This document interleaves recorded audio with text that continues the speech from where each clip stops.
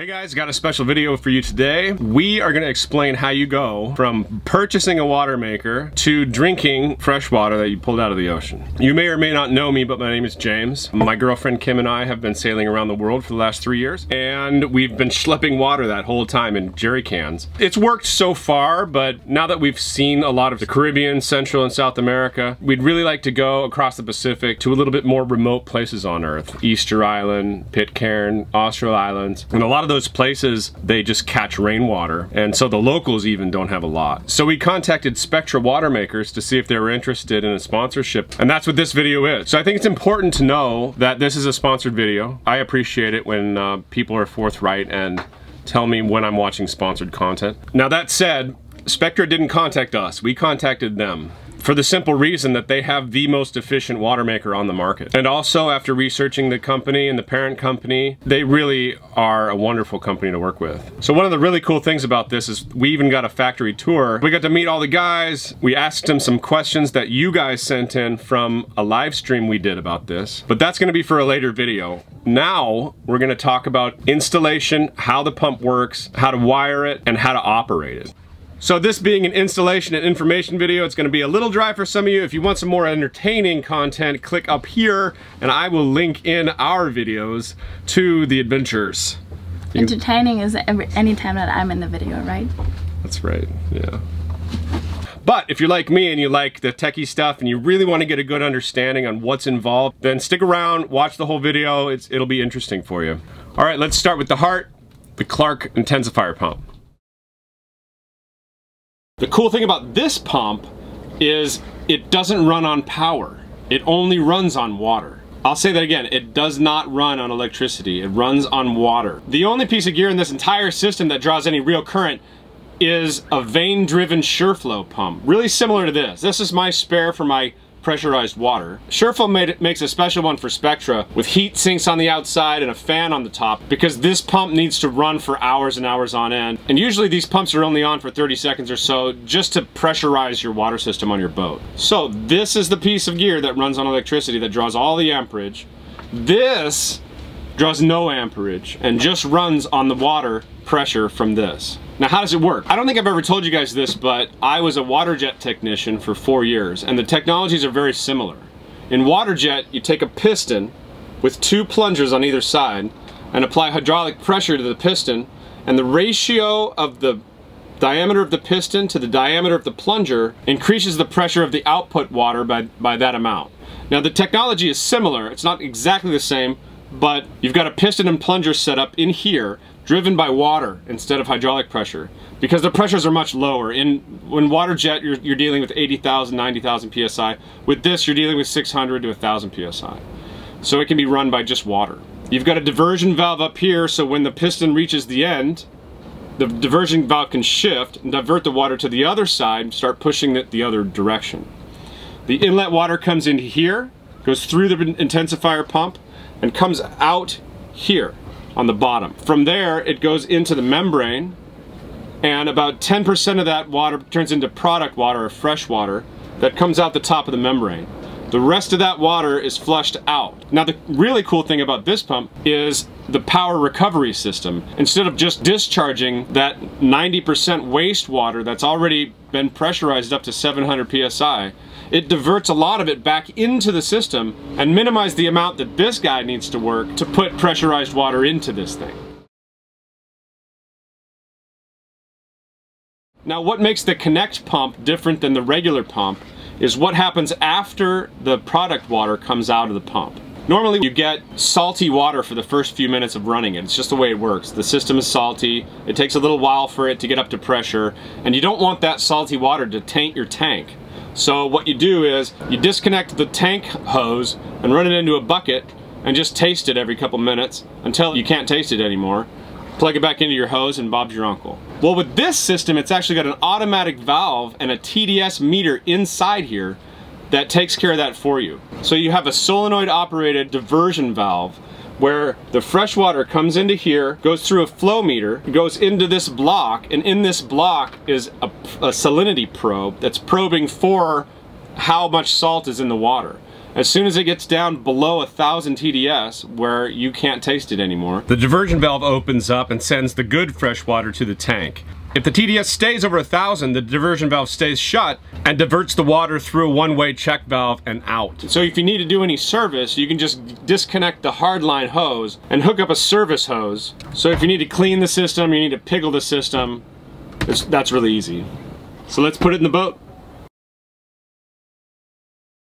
Okay, it's really important that you study the layout, try to comprehend how everything is supposed to go together, then lay it all out in your boat or wherever you're going to mount it, and make sure all the cables are going to fit. They can be extended if you have to, but it's a lot easier if you just put it in a location where it'll all fit together.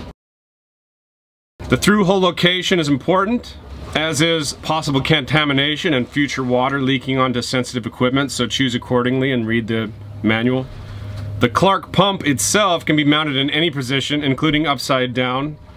So if you feel the need to do some acrobatics in the engine room, be my guest. The only thing is the temperature needs not to exceed 45 degrees Celsius. And remember to over drill and epoxy pot any hardware going through the deck or hull. That's just prudent boatmanship.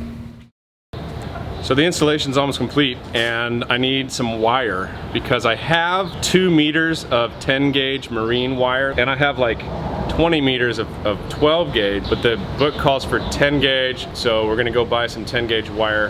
Half the fun of doing projects like these in other countries is trying to figure out where to go to get it. Like this cable, I just got a Cat 5 cable made for me for $1. This thing would have been at least $5 in the States, probably more like 15 if you can find the right size. He's just like, yeah, how much do you need? Made it right there, boom, $1. So hopefully we'll get that deal with the wire. Let's go and see. Want to come to the Ferreteria with us? That's hardware store in Spanish. Este es 2 de 12. Necesito 2 de 10. 2 de 10 Margarita. So this is a marine, but they do have one cable with 2 strands of 12 gauge. We'll see if they have 10. Okay, amarillo y azul. Blanco, por favor. 2 metros de 2. Oh, tienes, negro es mejor. Muchas gracias. Y blanco. Negro y blanco, por favor. And then this is our circuit breaker. It's not a pretty one, but it's like a house circuit breaker. It'll work. It's still a circuit breaker. It's just not like the boat circuit breaker. So this will look really funny. I'm going to try to hide this somewhere. Alright, now we're going to talk about the installation process. This may seem daunting, but it's not that hard. It took me about 16 hours to do the entire thing. That's from unboxing to making water. And that's including sourcing the parts I needed, which were the wiring and the extra tubing. So I'm going to separate the plumbing and the electrical and we're going to go through it quick, dirty, and thorough. Alright, so this is my through hole. It comes out of the through hole, goes up this black line, and goes to here. Now I didn't have a dedicated through hole, so what I did was I put a T and I put a restriction valve up here after the T. So that restriction valve is now going to cut off my engine. This strainer goes to my engine, and this black line goes to my engine feed pump, the raw water pump for my engine cooling, okay? So I don't want that to get any kind of debris or chemicals or anything like that into this line. So I put a valve here. So now it'll just suck directly from the seawater out into my strainer. And just to keep in mind, they recommend that you have a dedicated through hole, and I will put one in. But this is just temporary until I can put one in. So now we're going to go up this line from the T to a strainer, and then to the feed pump. This filter is not for the seawater. This filter is a charcoal filter for the freshwater flush. It's to take any chlorine out of the freshwater in your tanks, as the chlorine will damage the membrane. So this line is run from my water system, from the tank, goes into here, and then you have a shifting valve here. This will allow the feed pump to suck from the freshwater tanks in your boat when you're freshwater flushing after every use. And also from the seawater when you want to run the desalinator. Now, as we discussed before, the pump is special because it has heat sinks These are heat sinks, see? When you see that on there, that's to dissipate heat. And then it's also got a fan to dissipate heat. And this is a SureFlow pump. Now the plumbing that comes off of there, once it comes out of the pump, comes in this direction, comes out this direction, goes up here, and goes over to these two filters. The first one is a 20 micron filter, the second one is a 5 micron filter. They've got sensors on the top. You can see the sensors. And then it comes out, goes down into an accumulator, and the accumulator has a gauge on it so you can see analog what your feed pressure is. And for my pump it's about 60 psi. And then it comes out of the accumulator, comes down, and goes to the pump. Alright, and that's the feed for the pump. And then like I said, when we were explaining the pump, this is the discharge, which comes up and goes through a through hole back here. And then the product water goes through this diversion valve and either gets pumped overboard through there, or once it's got the right TDS, it starts going through this to my tank. And the way that I hooked it up, I've got it coming out here. That's the product water. Comes out there, goes around my fuel tank, then comes out here to this three-way valve. And I can either have it going to the tank, that's to tank, and this is coming out here, and I can fill a bucket with this, just so I can test it. This was supplied by Spectra. Okay, so that's the plumbing, that's it. So now let's talk about the wiring. The cool part about the wiring for this system, all the connectors are different sizes and shapes, and you can't mess it up. Even a monkey can't mess it up, which is good, because I'm definitely a grease monkey. So, they even supplied a modem, and I can control this thing with my computer or my phone. Okay, as far as the wiring goes, we're going to start from my battery. Now, this is my engine. The engine is powered by my battery's terminals. These are connected directly to my battery terminals. That's the hot one, that's the cold one, or neutral one, or ground. That's what it's called. Alright, so we've got the hot connected to a white wire, and the ground connected to a black. It goes up here, and it goes through the bulkhead, and that's my 15 amp circuit breaker. I had to use a house circuit breaker, because I couldn't get a boat one. And I'll get a boat one eventually, but that's just on the hot wire. The hot wire goes up here, it's got a circuit breaker here, and it goes through. And then after it goes around, it comes out here, and it goes to this. This is the Spectra supplied cover for the terminal block. It's just a block with a couple screws in there. And then comes into here and goes up and powers the brain. And that's the brain box, okay? So the brain box controls all of the automatic functions of the Watermaker. It's got connections for the network cable. This is for the router. This is the router. So this is the cable that comes from the router. This is the only other cable I had to have made. This is for the salinity meter that comes from the pump. This one gets routed over here. It comes from here. This is the salinity meter. It goes up right underneath this block. There's a salinity meter. So that cable, this cable, comes down and around, and goes up over, and comes to here. Okay? So that's the network cable. This is the salinity cable. And the blue one is the display cable. And that one is all the way routed through the boat, and routed over to my display. And that one comes with a 50-foot cable. Way too long for my needs, but I just rolled the rest up and shoved it behind the tank so you'll never see it. So this one has an auto and manual run feature. So right as I'm filming this, there's a bunch of kids that got on the boat. I told them, you know, this is my house, you're welcome, but you gotta ask permission before coming up on the boat, because they just all came up on the boat. And that's kind of a culture difference thing, but I like to allow people to come on, but tell them to be respectful. Hola. Hola. ¿Cómo estás? Bien. ¿De dónde eres? Aquí Ecuador. Ecuador. Puerto López. Puerto López. All right. ¿Te gusta mi barco? Sí. Muy hermoso. Yeah, gracias. Fishing for compliments, baby. Y pescadores. Yes. Todos los pescadores en Puerto López, ¿no? ¿Cuántos años? 12, 15, 14. All right. Well, bienvenidos a mi barco, hermano. Gracias, igual. They were cute. Okay, back to work. Yeah, what the hell? What am I paying you for? Where were we? Okay, we're at the brain. So, I've already told you what all the network cables do coming out the top of the brain. This is the router. And then we have the power coming into the brain, but what do all these other cables do? Some of them I'm not using because I don't have tank level switches. So this is the tank level switching block, and because I have bladder type tanks, I can't have tank level switches. So I'm not using those, but normally if you want tank level switches, you can just drill those into the top and bottom of your tank and they're little float switches and then wire them into here. So the only other cables coming out of this guy are this with the green is the Z-ion control. The Z-ion is a system that replaces the charcoal filter and introduces a stream of metallic ions that kill all the organisms in your Watermaker for up to 30 days. But I don't have that option, so we're just gonna leave this out. So we're gonna leave this one out, and we're gonna leave this one out, the tank level indicators.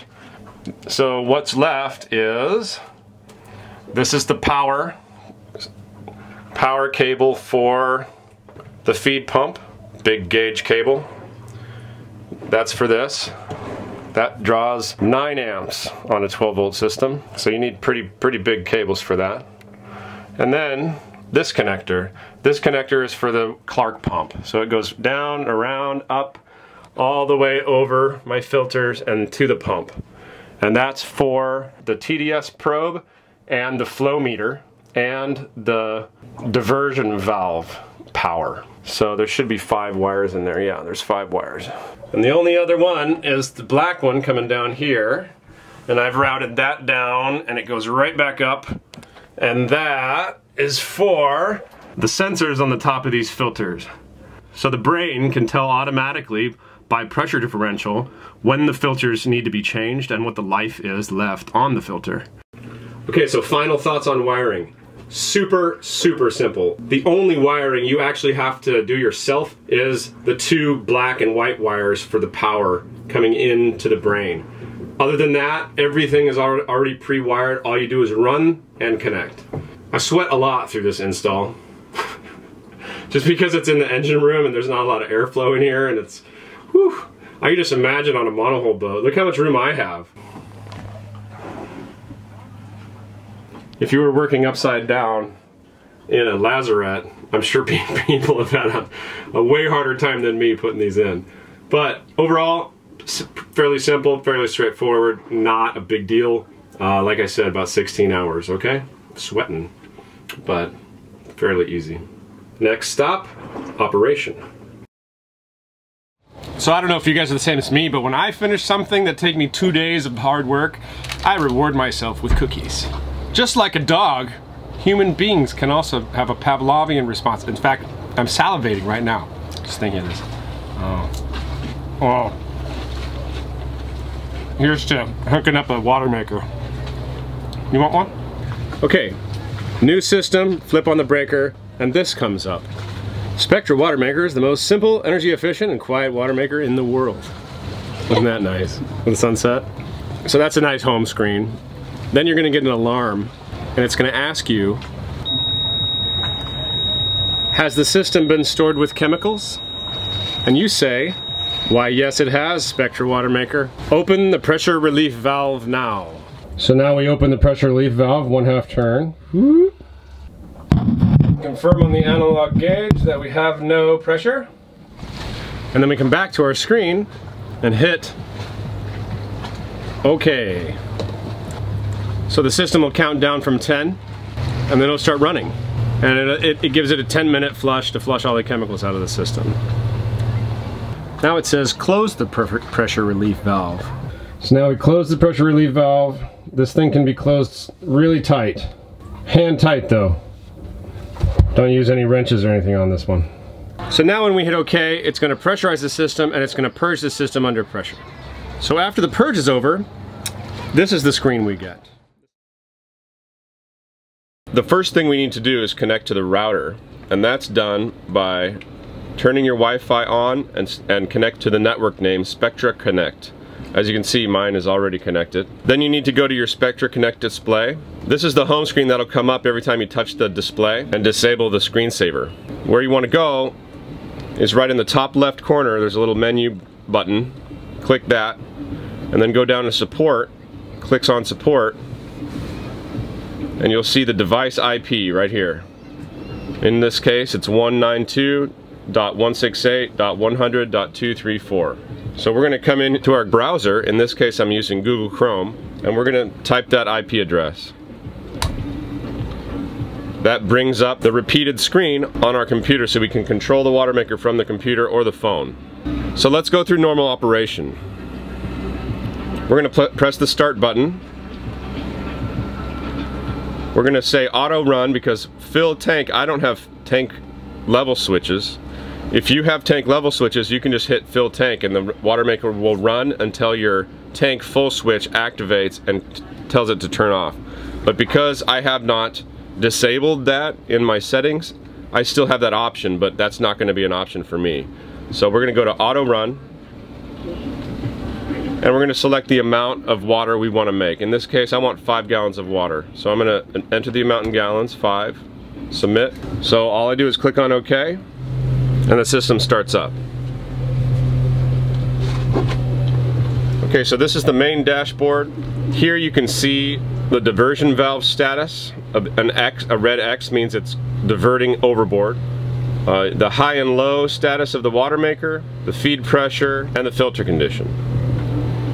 Now you can see that the diversion valve has opened up, and now it's allowing product to go into the tank, fresh water. If we hit the right arrow right here, we get a different screen, and this gives you the quantity in gallons per hour, the quality in parts per million, and the remaining time. If we push the arrow again, we get boost and feed pressures.